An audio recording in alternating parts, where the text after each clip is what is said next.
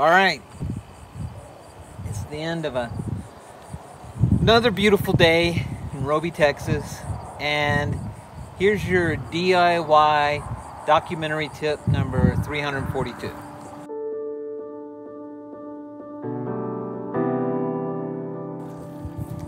Manage your expectations. I came into this thinking I could shoot 100 different things, B-roll, interviews, all these things. You can only manage so much in a day. Physically, it's physics. I'm getting up at sunrise and capturing golden hour in the morning.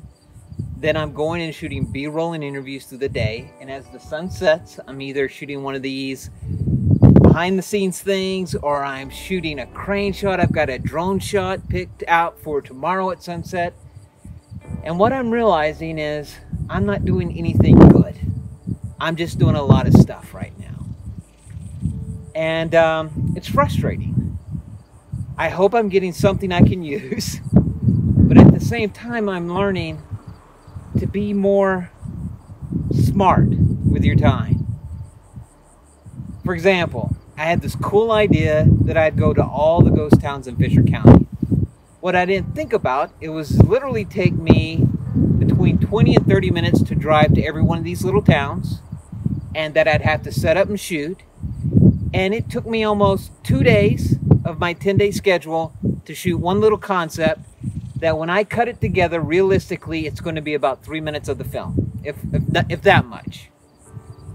And if I was smart and I'd done more planning and more pre-production and thought it through more, I'd realize, is that 3 minutes of content worth 2 days of production? I hope so. But right now, I've just done another interview. I'm exhausted. I'm going to go in the house. I'm going to download all the footage, erase the cards, start charging all the batteries, and get ready for tomorrow. But just some advice for DIY documentary people: pre-production, plan, think through, and really think about how much this is going to add value to your final film. Good news is the day is done.